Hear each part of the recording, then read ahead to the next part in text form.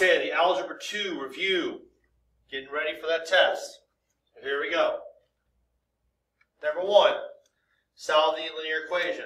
Well, we look at the denominators and we want to get rid of them to make our life easier. We could multiply by 3 and that would take care of the 1/3, but that would give us 15 halves. We could use 2, which would cancel the 5 halves, but we'd end up with 2/3. So what we do is we want to take each of these and multiply by the common multiple, common denominator of 6. Now remember, we talked about this. There's 2 ways to think about this. You can multiply then divide. 6 times 1 divided by 3 is 2x. Some people like to say 3 goes into 6 2 times, and 2 times 1 is 2x. You get the same answer. It's whatever you are comfortable with doing. Plus, again, 6 times 5 is 30, divided by 2 is 15, or 2 goes into 6 3 times 5 is 15. And then we just have 48. Now, we want to get x by itself. We get rid of the 15 first.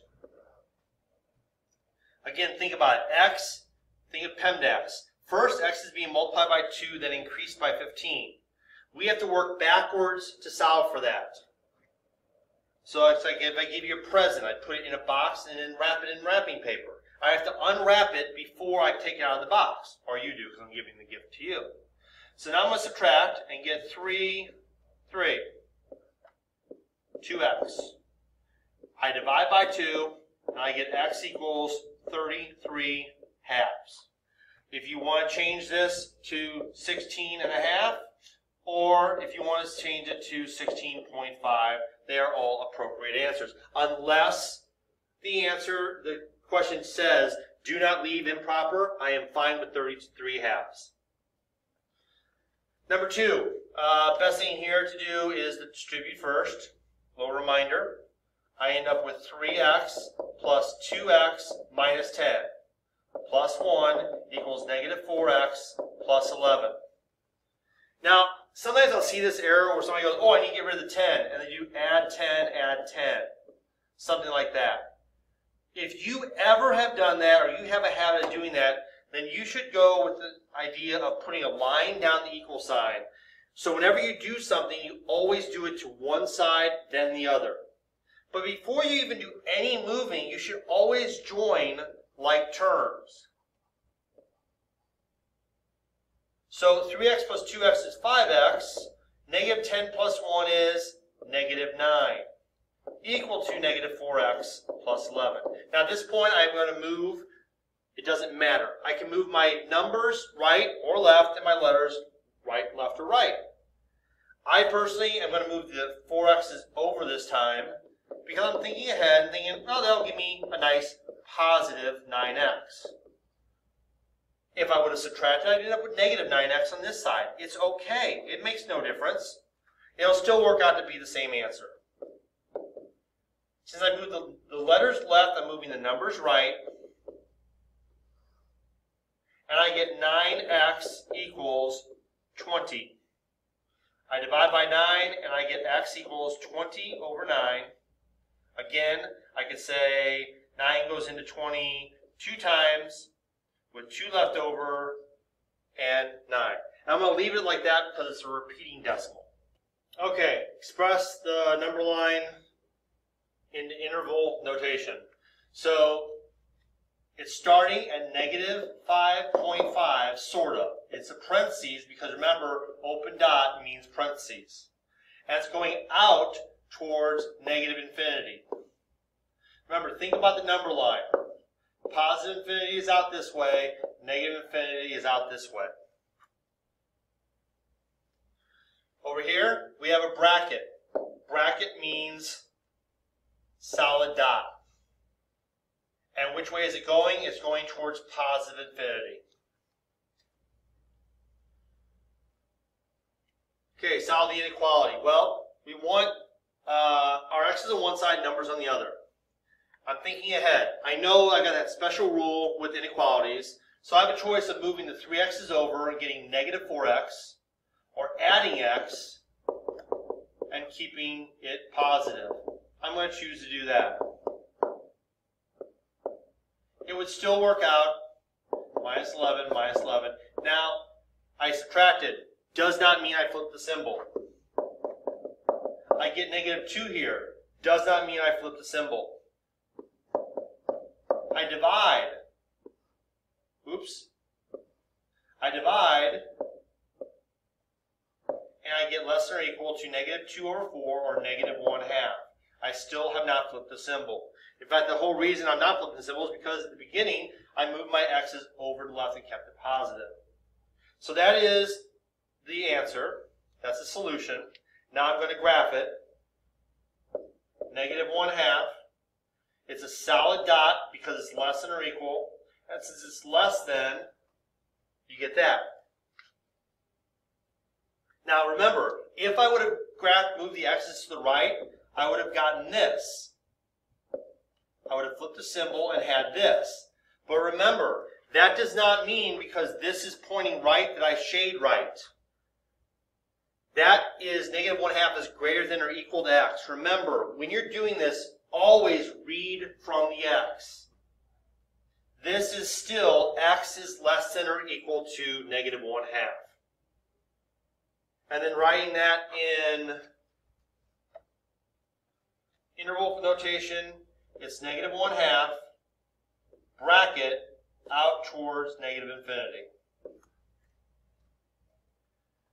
Negative 5, I'm going to distribute this. No, I don't flip the symbol. But I just multiply by a negative 5. I should go by multiply by a negative number, not both sides of the equation. All I'm doing is distributing.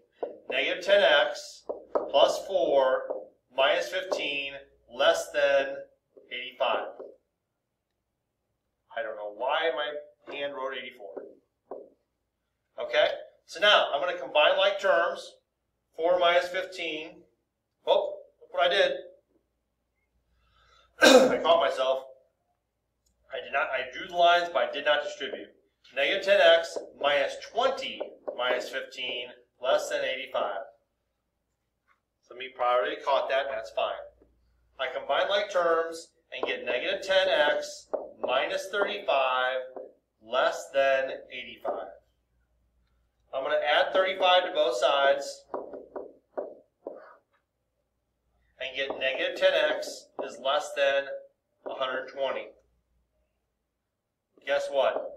Now it's time to flip the symbol because I'm dividing both sides by a negative number.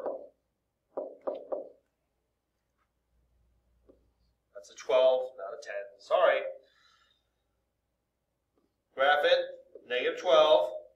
It's greater than, not greater than equal, going towards positive infinity. So it's negative 12 going towards positive infinity, and it's parentheses because negative 12 is not included. Okay, the instructions on the previous page are the title, compound inequalities. Express the number line in interval notation. Well, we have a negative 12 going out towards negative infinity. It's an open dot, so it's parentheses. We have a 14 with a closed dot, bracket, going out to positive infinity. 2, 5. I mark 2, I mark 5. It's going in between, and I look and see parentheses, so that's an open dot, bam. Solve the following compound inequalities. Well, we have basically, with the OR, we have just two separate going on. The first one I'm going to send the negative in. Again, I don't flip because I'm only doing it to one side. Negative 5 plus x greater than 3. I'm going to add 5 to both sides. Cancel. X is greater than 8. Over here, now I have some thinking to do. A lot of people like to solve to the left, and that's fine. I can subtract 4x, but it's going to give me a negative, which I have to flip around. So I am going to do this, which has its own bag of worms.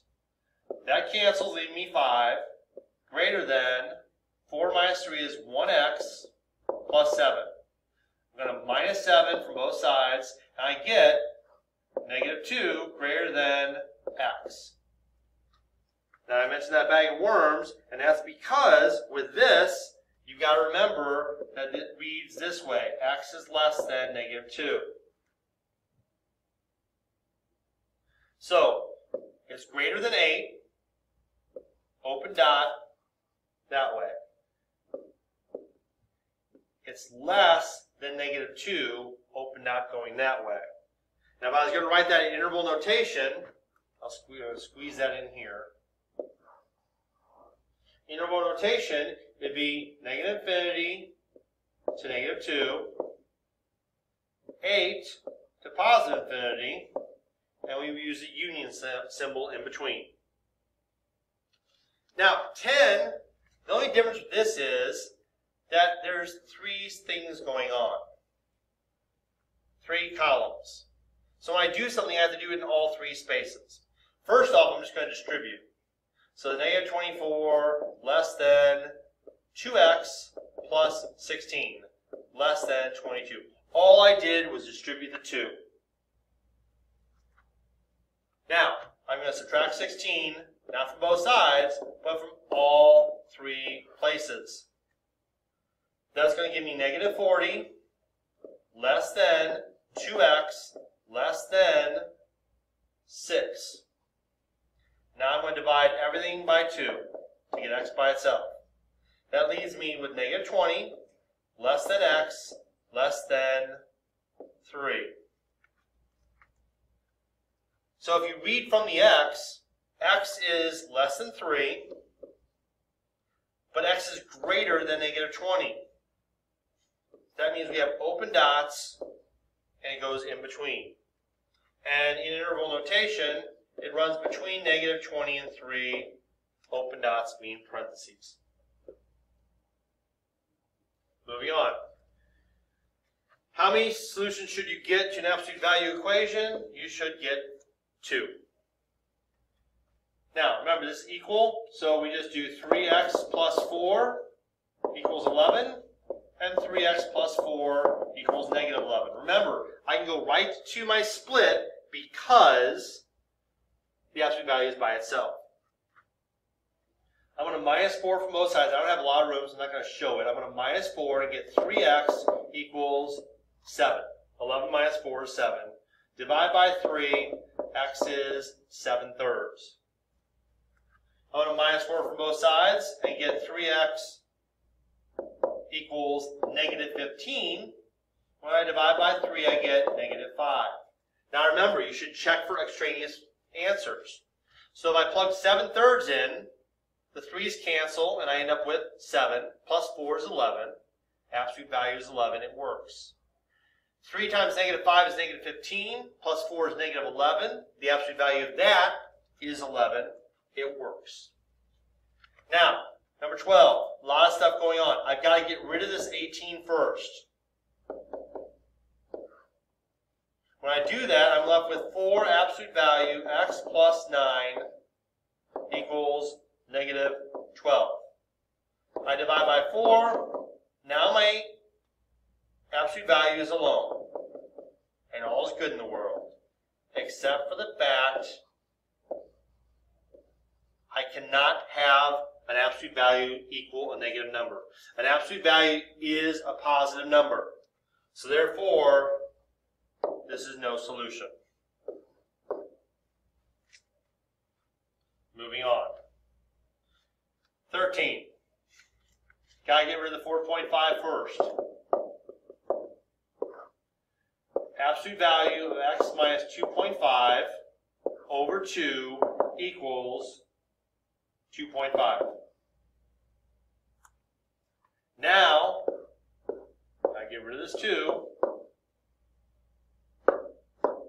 I'm left with, and here, don't do this.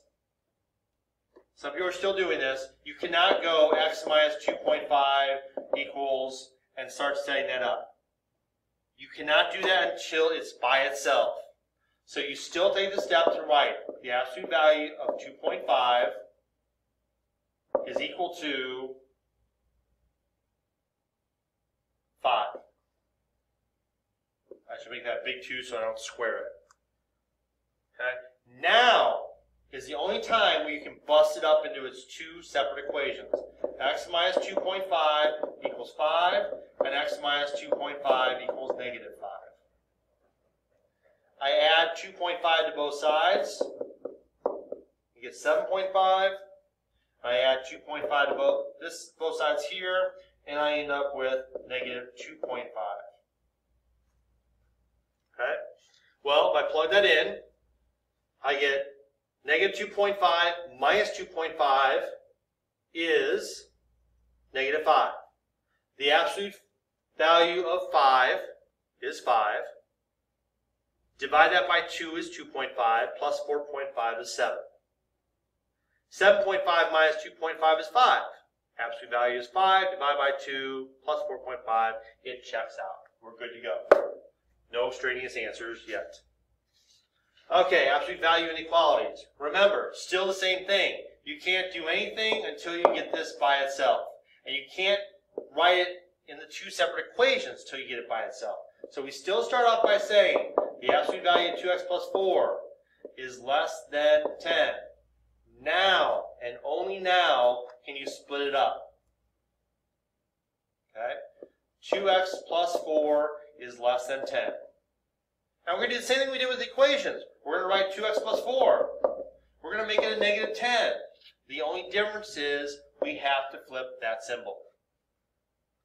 Now, we're just solving inequality. I'm going to subtract 4 and get 2x is less than or equal to, no, just less than, sorry.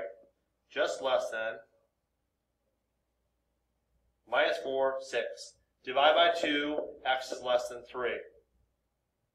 Remember, when I see a less than symbol here, that tells me I'm going to end up with a graph that looks like that.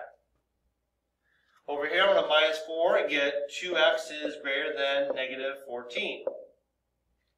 Divide by 2 and I get x is greater than negative 7.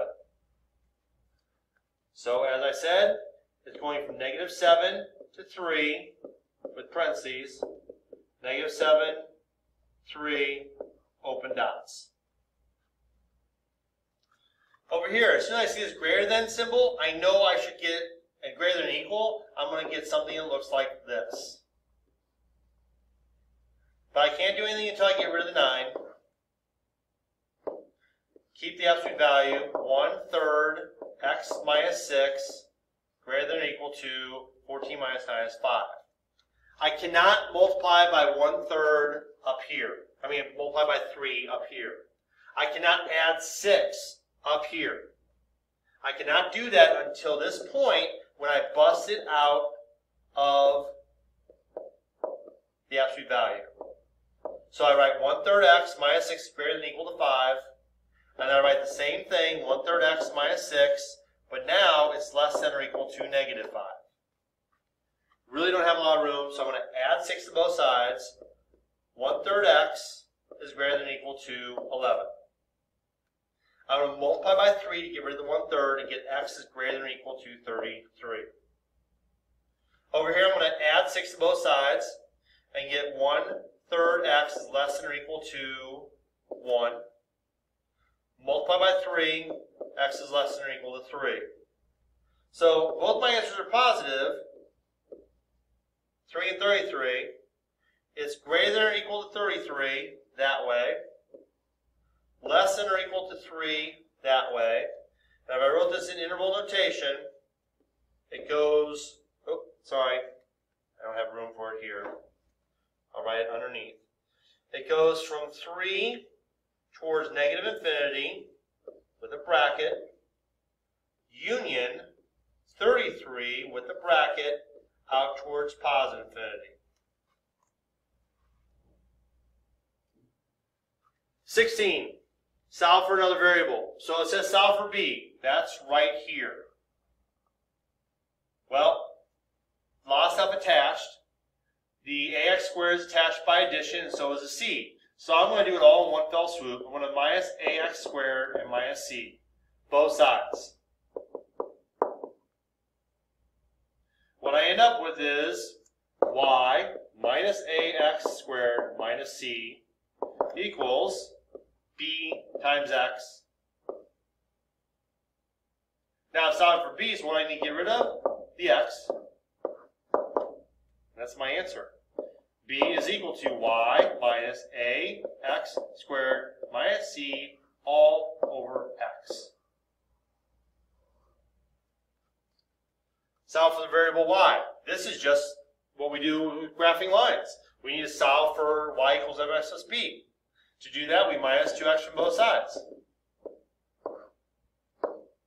3y is equal to negative 2x. Get in the habit of putting the x first. Plus 12. Divide by 3.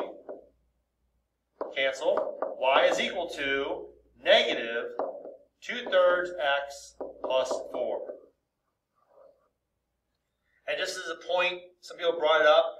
Remember, when you're dealing with this, there's really no difference between negative 2x over 3 and negative 2/3 times x. It's the same problem. It's just written slightly different. 18. Mike and Jenny need to fix their furnace. They call this Martin Jetco Heating. They quote that it's going to cost $250 for the parts and $60 an hour for the labor. Write an equation for the cost. Well, cost is going to be C. It's going to cost them a flat $250 for the parts. Then it's going to cost $60 for each hour. That's the formula. So, if it takes 4.5 hours, all you do is plug that in. 4.5, that's how many hours are going to be there. And it ends up being a total cost of $520.